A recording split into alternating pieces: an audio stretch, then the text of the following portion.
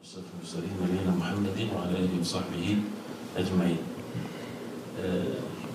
Last week we talked about قيام الليل, the night prayer, and this is the means or the mean for the believers to elevate themselves. It's the way of the Prophet ﷺ. The most virtuous ibadah after the obligatory salah, as the Prophet ﷺ said in the authentic hadith, أفضل الصلاة بعد المكتوبة قيام الليل. The most beloved or the most virtuous salah after the obligatory salah is قيام الليل. And the ayat of the Quran that we heard some of them, and the hadith of the Prophet ﷺ, there are so many of them to show the virtues of the night prayer and any goodness that a person wants to achieve, since the subject is akhlaq or manners. This is one of the very important means to achieve the best manners, when a person would humble himself to Allah subhanahu wa ta'ala at a time when most of the people, they would tend to sleep or to rest. The believers would stood up and pray and worship Allah subhanahu wa ta'ala, as Allah subhanahu wa ta'ala says about the believers, تَتَجَافَى جُنُوبُهُمْ عَنِ الْمَضَاجِعِ يَدْعُونَ رَبَّهُمْ خَوْفًا وَطَمَعًا وَمِمَّا رَزَقْنَاهُمْ يُنْفِقُونَ. That their sides forsake their beds. They call unto Allah subhanahu wa ta'ala khawfan wa tama'an, out of the fear of Allah subhanahu wa ta'ala and out of the hope for the rewards of Allah subhanahu wa ta'ala, and they spend from what Allah subhanahu wa ta'ala provided for them. Then the ayah after that, فَلَا تَعْلَمُ نَفْسٌ مَا أُخْفِيَ لَهُم مِّن قُرَّةِ أَعْيُنٍ جَزَاءً بِمَا كَانُوا يَعْمَلُونَ. No nafs, no soul knows the reward that Allah subhanahu wa ta'ala had given these people. That will be the jewel of their eyes. It's hidden from them. And when it's hidden, and it's from Allah subhanahu wa ta'ala, nobody can ever comprehend it. Why? Because they left something that they love for the sake of Allah subhanahu wa ta'ala, for what Allah subhanahu wa ta'ala loves. And that's why one of the means to achieve the level of the love of Allah subhanahu wa ta'ala is qiyamul layl. And also in it, Ibn Qayyim rahimahullah, when he talked about the 10 asbab or the 10 means to gain or to have the love of Allah subhanahu wa ta'ala, he mentioned 2 of them, or one of them is qiyamul layl, when a person is alone, especially at the time of as-sahar, the last part of the night, making dua to Allah subhanahu wa ta'ala and asking Allah subhanahu wa ta'ala. And also one of which, the second point, he said that أن تؤثر محاب الله على محاب النفس خاصة عند غلبات الهوى أو كما قال, which means that you would prefer what Allah subhanahu wa ta'ala loves more than what you yourself love, especially when your nafs is overcoming you, that yourself is overpowering you, that you would prefer what Allah subhanahu wa ta'ala loves. One of the important things to realize before we talk about some of the examples of the early generations of Islam and how they used to worship Allah subhanahu wa ta'ala at night, we have to understand that Allah subhanahu wa ta'ala created us in such a way that we have physical needs, of course, and we are weak, right? So when we read some of these examples, we think that these people, were they human beings? How they were able to do these things? It is absolutely fine for a person to see in himself deficiency. This is something valid. And that's why the Prophet ﷺ, his sunnah, that he prays and sleeps. So these stories that we hear that so and so stayed for 60 years making Salatul Fajr with the same wudu of Salatul Isha, this is not the way of the Prophet ﷺ. Prophet ﷺ did not stay for 60 years with the same wudu of Isha and Fajr. That means this is a person that is awake the whole time making ibadah, right? Whether the narrations are authentic or not, but the best way is the way of Muhammad sallallahu alaihi wasallam. The Prophet sallallahu used to sleep and used to wake up and make salah. And even sometimes the Prophet sallallahu would miss Salatul Layl altogether, as the hadith of Isha radiallahu anha. But the Prophet sallallahu would make it up during the time of Duha with 12 rak'ah. He would add a rak'ah to the 11, because you cannot make 2 witr in a day or in a night. So even sometimes the Prophet ﷺ would miss the night prayer. So this is something that should not make the Muslim have a setback I'm no good, there's no way for me to be among those people that are worshipping Allah subhanahu wa ta'ala. So the shaitan would come to him to leave it altogether. No, we have to deal with our own weaknesses. And the hadith of Hanbala radiallahu anhu, which probably all of us heard it before, when he said, Nafaqa Hanbala. When Hanbala radiallahu anhu, he thought that he had done an act of hypocrisy. And Abu Bakr radiallahu anhu saw him and he asked him, what's the matter? He said, when I'm with the Prophet sallallahu alayhi wa sallam, يحدثنا عن الجنة والنار. He talks to us about Jannah and hellfire as if we see it رأي العين, as if we see it with our own eyes. And then we go back to the family and the children, عفسنا الأولاد والزوجات and so on, that we play with the children and play with the wives and so on, and we forget. So he thought that since he is not in the same level of feelings that he has with the Prophet ﷺ, that when he goes home and play with, children, do crazy things sometimes with their parents, and the parents become, if somebody sees them, with all respected among others in the masjid and so on, but they act silly, right? Which is fine when a person is with his children. And Abu Bakr, he said that he has the same thing, right? And they said, let's go and ask the Prophet ﷺ, and this is how they always do. They always ask the Prophet ﷺ. And that's Abu Bakr radiallahu anhu, the best of the ummah of the Prophet ﷺ, he has the same thing. So when they went to the Prophet ﷺ, the Prophet ﷺ told them that sa'a wa sa'a, 1 hour like this and 1 hour like this, right? And if you are in the same level or the same way that you are with me, لَصَفَحَتْكُمْ مَلَائِكَةٌ فِي الطُّرُقَاتِ, the angels would shake your hands on the street, on the road. That means there's no need then for a test and the unseen, and everything becomes, it's over. We're dealing with human nature, that Allah subhanahu wa ta'ala created us in such a way that if you try to break this, you'll break yourself. If a person try to be like what we hear in the ayat about the angels, then he will break himself. You can't. This is how Allah subhanahu wa ta'ala created us. So there's part in our life that has to be being silly or playing, right? Being, things that is done which is permissible as long as it's not haram. And Allah subhanahu wa ta'ala gave us so much spaciousness in what is halal. So, but to look down at this, and this is what led other nations to extremism. Like, for example, in the Christian world, those who, they look down at the relationship between a man and a woman. They said that this is something filthy. So some of them chose to be away from all of this, going against the way that Allah subhanahu wa ta'ala created us. It does not do anything good for them, it do evil. And the other extreme, those who when they saw this religion is too difficult for us, they run away from it. In the deen of Islam, everything is, whatever Allah subhanahu wa ta'ala put in us, created us with some desire, there's a way to fulfill this desire. But in the halal way, in the proper way. And if at certain times, certain places, where it's difficult, not because of the religion, but because of the lives of the people, and they made it difficult for themselves, then the person has to choose to be patient. This is where, as if he's holding tight on a hot coal and everything. Yes, but this is not because of the religion is difficult, it's that people made it difficult for one another. So again, we have to realize this. As one of the ulama, he said that this is, you would find a hadith in this, there's no religion, there's no way of life like religious thing. You would find it, part of the deen is to exercise, is to play sports. This is only in the deen of Islam, right? It's part of the deen to exercise, in the halal way of course, right? The hadith of this, the Prophet ﷺ ordering the people to do certain things. And when they complained to the Prophet ﷺ, as the hadith in Muslim Ahmad, that they were tired and so on, he ordered them to walk, right? So there's things to be done physically, it's part of the deen. Now if you see, if people do this and they are religious, they, how can a religious person do exercise or play sports or whatever it is? People think that if you're a religious person, that means you're living in some cave.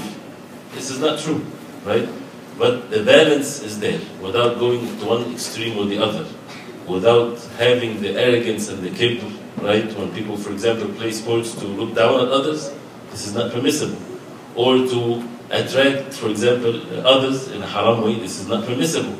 but things to be done in the halal way, seeking the rewards from Allah subhanahu wa ta'ala, to be able to worship Allah subhanahu wa ta'ala in the right way. Definitely this is part of the deen of Allah. So we have to look at the matter like this. And these people, they would worship Allah subhanahu wa ta'ala at night, and they would sleep, and they would work and seek provisions from Allah, and they would have moments in which they would relax and joke in the halal way and so on. So this is important to know before we get into these examples, so that we put things in perspective. Some examples, not in a particular order. The Prophet ﷺ, when he entered one time the masjid, this hadith of Anas radiallahu anhu in Bukhari and Muslim, فَإِذَا حَبْلٌ مَمْدُودٌ بَيْنَ السَّارِيَتَيْنِ. Prophet ﷺ found a rope extended between the two poles in the masjid. So the Prophet ﷺ said, مَا هَذَا? What is this? They said, هَذَا حَبْلٌ لِزَيْنَبْ تَطْرُدْ عَنْ نَفْسِهَا النُّعَاسِ. This is a rope for Zainab, the wife of the Prophet ﷺ. She pushes away a nu'as or sleepiness with this rope when she's standing in salah, and if she's sleepy, she would lean onto this rope to keep her awake in her salah. First of all, this shows how the sign of determination these people had, right? And this is a very difficult thing to be done, but it shows how sincere and pure and dedicated they were in matters of the deen. The Prophet ﷺ said, "Hullu." Loosen it, take it off, take it away. لِيُصَلِّ أَحَدُكُمْ نَشَاطَهُ فَإِذَا فَتَرَ فَلْيَرْقُدْ. Then the Prophet ﷺ ordered, one of you should pray نَشَاطَهُ, which means when he's active, right? When he is there, when he has the energy. If he is فَإِذَا فَتَرَ, if he felt that he is bored or tired, then sleep. The matter is easy. Don't force yourself, don't make it difficult for yourself, right? But if the whole night a person is bored and tired, that's a problem, right? So he said, you should pray, but you pray when you have the time, when you have energy, you have the means. So a person has to organize his time, of course, and by following the way the Prophet ﷺ, if a person sleeps early, get up at night and make salah, or before Fajr, right? He finds himself, he has the energy to do it. But once he starts falling asleep, he should not fight with himself and struggle with himself. No, I have to finish the hour and so on. Otherwise, as one of the hadith of the Prophet ﷺ, he said that a person would want to make dua to Allah subhanahu wa ta'ala for himself, he end up making dua against himself. He should not blame no one but his own self then, because he's sleepy, he doesn't know what he's saying. Right? So a person then has to leave the salah then, meaning finish it quickly if a person is in a long salah, and sleep. The matter is easy. But the point is to have a consistency in it, so that when we hear about these things and the evidences and the actions, we should not say it's either or. Either I pray 5 hours at night, or I'm not doing the right job, so I'm just going to not do it. No, as we said, either a person would say, set 11 rak'ah that he would pray at night. Each rak'ah he would pray with, Qul Allahu Ahad, one ayah, anything, right? And he can divide it 4 after Isha and 4 before Fajr. Or he can even pray 2 rak'ah, or 4 rak'ah, anytime, anything. But as long as he would make salah. Once he feels like he wants to do more, then leave yourself. Do more. Don't stop yourself. But as long as the consistency is there. Sometimes he do long, sometimes it's short, but he will always do it. And even when a person feels tired or bored or whatever, at least he can do 2 rak'ah, 4 rak'ah. It's nothing, even if it's short rak'ah, but not to stop this great deed, so that a person is among those who pray at night, not those who do things once in a while. As the Prophet ﷺ said to Abdullah ibn Umar radiallahu anhu, Ya Abdullah, la takul mithla fulan, kana yaqumu min al-layl thumma taraka qiyam al-layl. Oh Abdullah, do not be like so and so. He used to pray at night and then he left it. Right? This is not a good thing. This is not a good sign. And many of those who are present, for example, they used to pray the night prayer of Ramadan.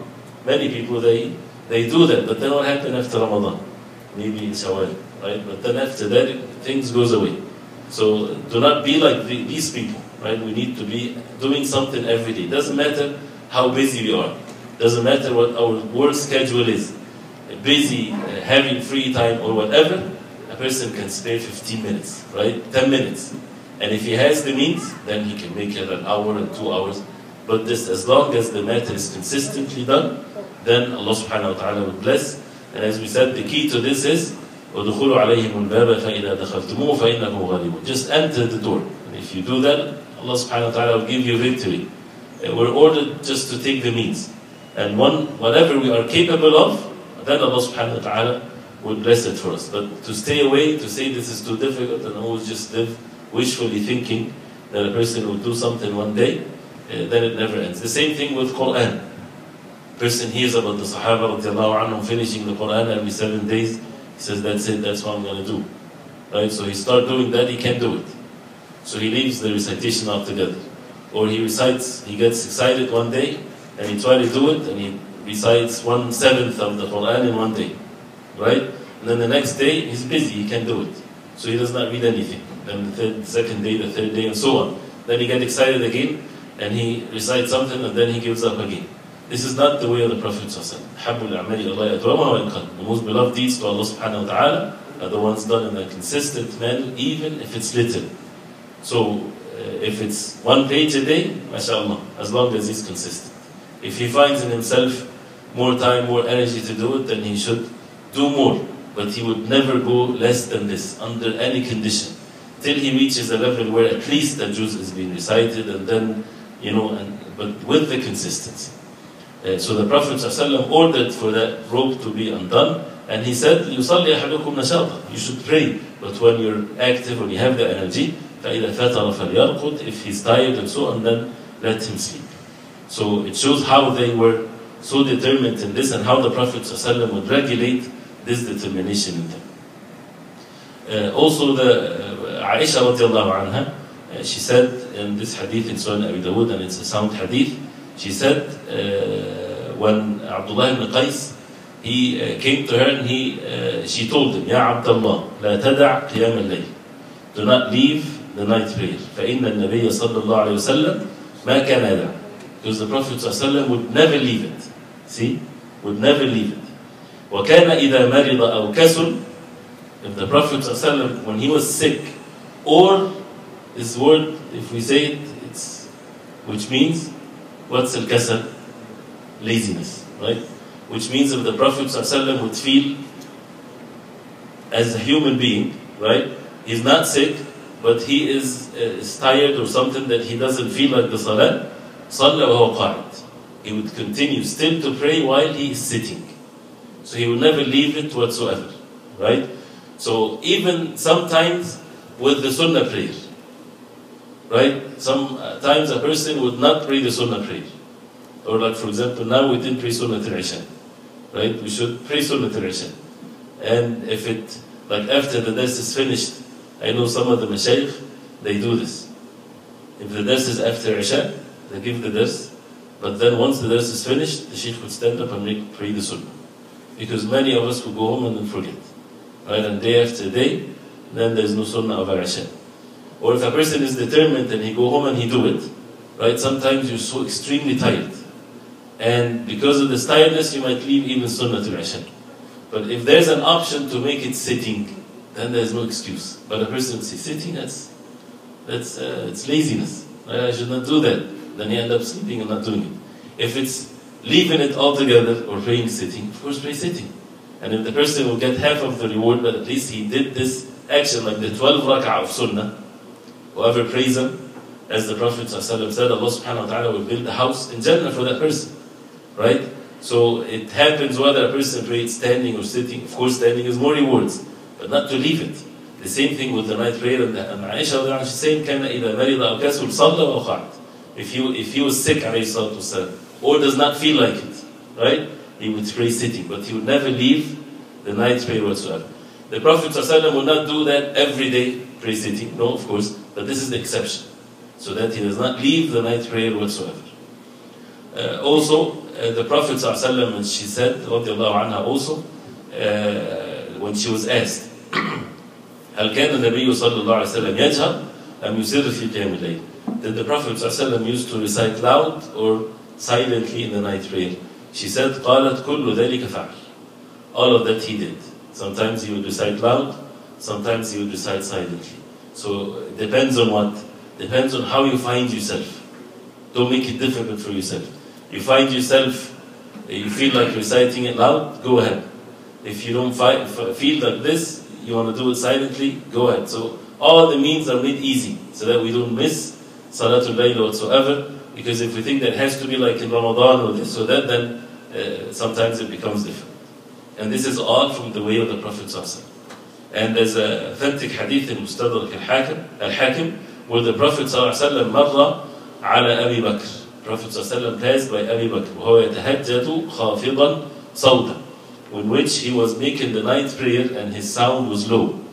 ثم مر بعمر وهو قائم يرفع صوته, and he passed by Umar رضي الله عنه and he was praying with a loud voice.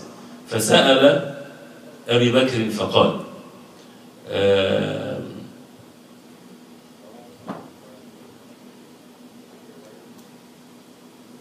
the Prophet ﷺ asked Abu Bakr, right?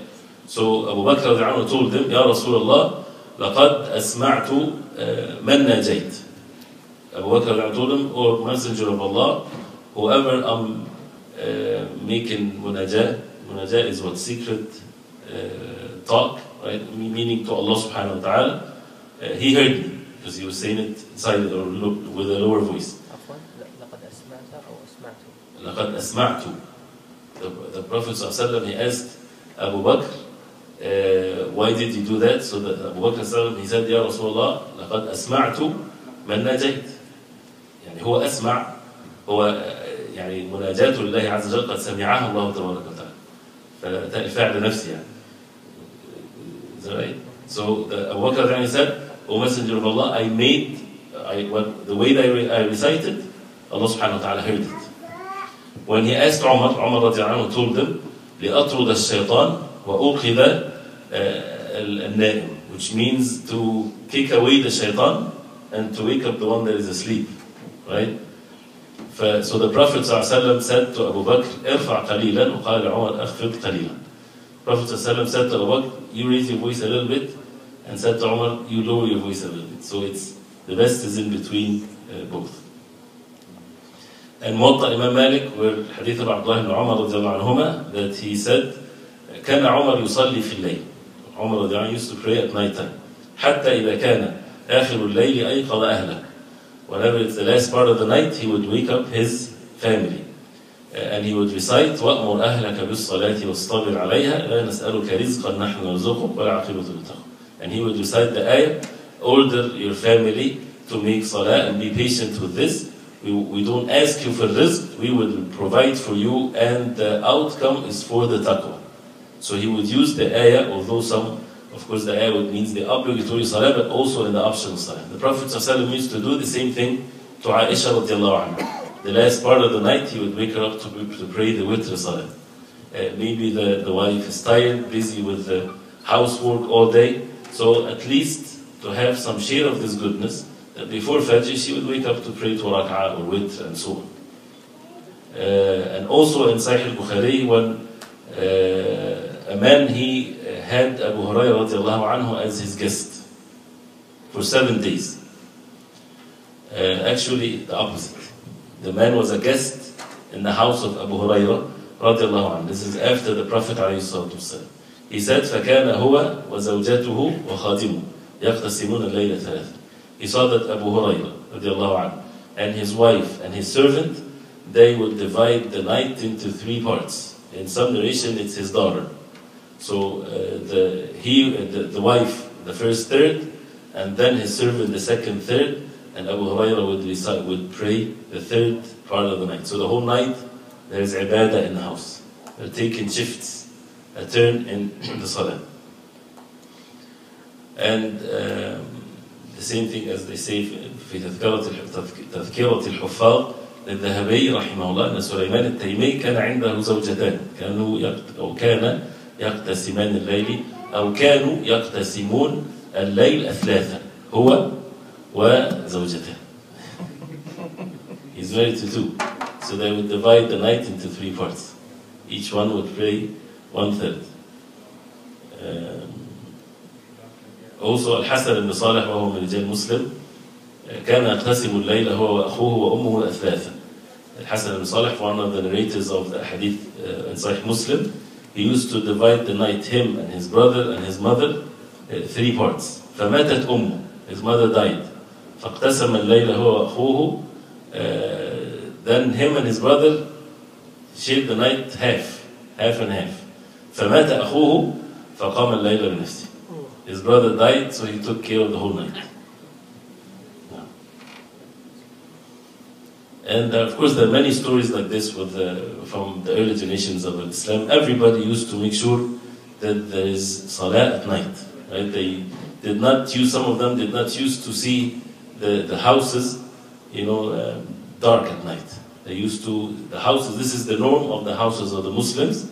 It's busy with the ibadah. It doesn't mean that the one person is awake the whole night, but there is some form of ibadah.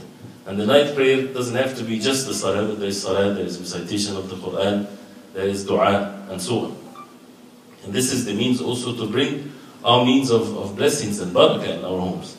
And that's what people should do, and should help each other, as the hadith of the Prophet ﷺ, if a man prays at night and then he wakes his wife, and if she refuses, he sprinkled water on her, right? And if she wakes up at night and prays, and then she wakes up her husband, and if he refuses, she sprinkles water on his face, and they pray, they will be, the hadith is, Rahim Allahumma rajulan. Allah subhanahu wa ta'ala, may Allah have mercy on a man that do this. May Allah have mercy on a woman that do this.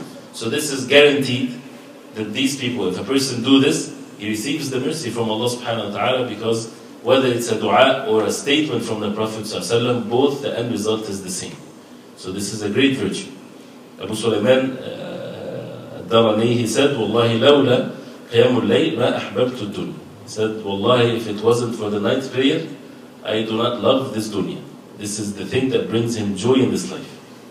And he says, Wallahi, inna ahl al-layli fi laylihim aladh min ahl al-lahwi fi lahwi. He said, Wallahi, the people at night prayer making the salah, they are more joyful than the people of forgetfulness and play, because at night time also there is the night life, right? There is the sinful life. So these people are enjoying themselves, and subhanAllah, Allah subhanahu wa ta'ala is the most wise. He would find the worst evil committed during the night, and he would find the most virtuous things also for the believers. They do that at night. And that's why the reward for the believers, nobody can comprehend this. So, and the believers, when they're steadfast and they're patient with this, they enjoy their night, salah and ibadah more than these people when they enjoy it in matters of sin. يقول وإنه لتمر بالقلب ساعات, that sometimes the heart would, certain times will come, that a person would say, the times of joy, when a person feels the closeness to Allah subhanahu wa ta'ala and so on, that a person would say, إن كان أهل الجنة في مثل ما أنا فيه من النعيم إنهم لفي نعيم عظيم. If this is how the people of Jannah would have this type of delight, I'm in a great delight, because of the feel that Allah subhanahu wa ta'ala would put in the hearts of the believers. But again, as we said before, we should not judge our feelings. It only works if a person is following the sunnah. If a person following the way the Prophet ﷺ, then the good feeling comes, then you know for sure that this is a good thing. But not to try something that is against the way of the Prophet ﷺ, and it feels good. It's not an evidence that it's a good thing. It might be an evil thing. Because those people are committing sins, they also feel good. And they take an evidence that since they're feeling good, that means what they're doing is a good thing. For us, no, it's the way the Prophet ﷺ, person is patiently doing it, then if it feels good, mashallah, this is a reward from Allah subhanahu wa ta'ala, a good thing from Allah subhanahu wa ta'ala. What if it doesn't feel good? Doesn't matter. It's not something that the believers seek. This is something that can be given to some and not given to others, which is fine. Because we worship Allah subhanahu wa ta'ala, not based on what we want, ولكن على مراد الله عز وجل. We worship Allah subhanahu wa ta'ala according to the way that Allah subhanahu wa ta'ala wants from us. Not for our own satisfaction in this life. You seek rewards in the hereafter. Satisfaction in this life, Allah subhanahu wa ta'ala is the most merciful. Yes, He brings it to the believers, but it's not something that a believer would have it as a condition in his life. There are many things, but just one thing, and we end with it, inshallah ta'ala. Ayah ibn Amr al-Qaysayn, probably heard this before also, he's from the Tabi'een. He married a woman, and her name was Zu'aba. When the night time came when he married her, he wanted to test her. So she got up during the day, ajina, the woman, they used to make their paste, right? So she's making her paste with the flour, and so not that she would get the bread already made from the store.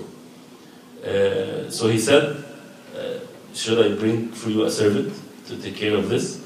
She said, أنا تزوجت رياحا وأنا أتزوج جبارا. I married Rayah, a simple man, his name, and I didn't marry a tyrant. You know, I don't need a servant. So when the night came, he made himself sleep. He's one that is in matters of worship and so on. But he pretended to sleep. He wants to test his new wife if she's righteous or not. So she stood up in salah and worship for 1/4 of the night. So she told him, Ya Rayah, qum, get up. So he said, I will, inshallah. And then he continued to sleep. So she stood up the second, 4th, and she said after that, Ya Rayah, qum, get up. He said, I will, inshallah. And then he continued to sleep. So the 3rd, 4th of the night like this, and she told him the same thing. Then the last 4th of the night, she told him that يا رياح قد عسكر المعسكرون وفاز المحسنون. The campers, they have already camped, and the muhsinun, they had won, right? That means they have already done. Those who have been worshipping the night, worshipping Allah subhanahu wa ta'ala during the night, they have surpassed you, right? And you're still asleep.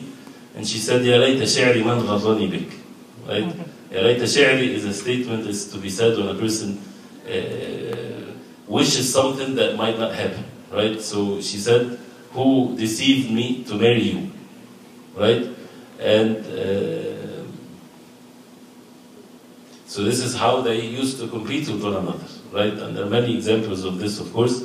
And this is how Allah subhanahu wa ta'ala praised these people. Again, the point with what we said in the beginning.